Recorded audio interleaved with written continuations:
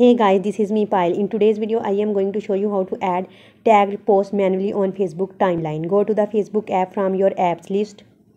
Then tap on three horizontal lines at top right corner of your screen. Here scroll down and tap on settings and privacy. In settings and privacy, tap on settings. In settings, scroll down and in audience and visibility, tap on profile and tagging.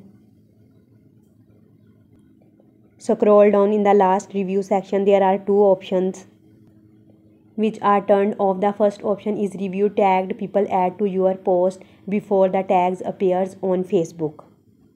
Tap on this. From here, enable this option. Go back. Now tap on the second option, review post you are tagged in before the post appears on your profile. And from here, enable this option. That's it.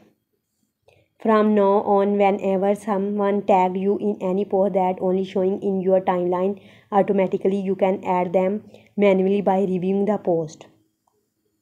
So this was a process by which you can add tagged posts manually on Facebook timeline. If you find this video helpful, please like, share and subscribe. Thanks. Have a good day.